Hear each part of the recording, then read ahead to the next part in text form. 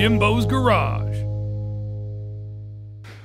Good afternoon, everyone. Welcome back to Jimbo's Garage. Well, I recently acquired a new Evolution 15-inch cutoff saw. And what I have is the table or the bed on this saw is about 2 3/8 of an inch off my workbench. The fine slugger that I had was 2 inches, and that was easy for me to be able to put a 2-inch piece of square tube on either side to support the material that I put on to keep it perfectly level.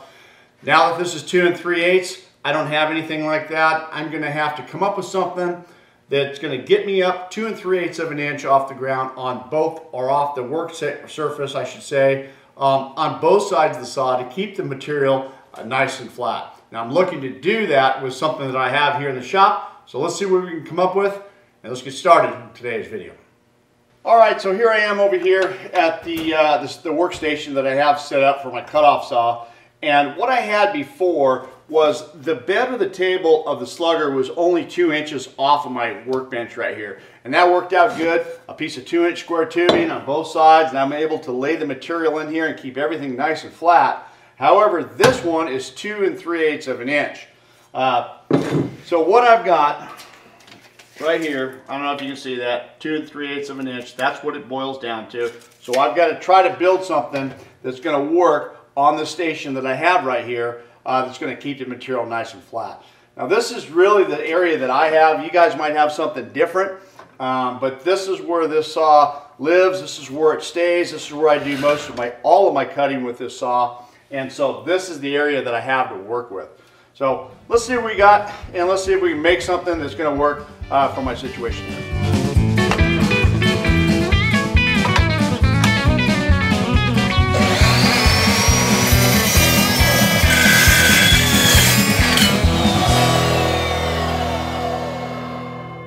Alright, so I was able to find a piece of 3-inch by 3/16 angle iron and laying it flat.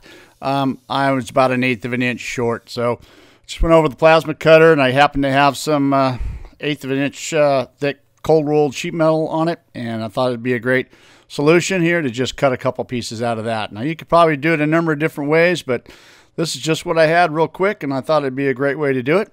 And once I got them out of the plasma cutter, just knocked off a little bit of dross that was on there, and then just took the angle grinder and ground everything nice and smooth, rounded the edges up a little bit, and then just got it over to the welding table right here. And you can just see I've got this jig I'd made for a project a long time ago, and that worked out really good for this situation right here, clamping and holding this piece of angle iron down to this flat sheet metal. Alright, so this is the first time I've actually worked with a little bit of arc shots here. I thought I'd give it a try, and this is the first time. You guys tell me what you think. It, you know, a little bit, I still need to refine it a little bit, but I mean, this gives you a pretty good view. Maybe a camera angle needs to be just a little bit different, but I'll get it all figured out. You guys tell me what you think about that. Maybe we can incorporate that in some of the upcoming videos. I'd like to mention that today's video is brought to you by metalsupermarkets.com.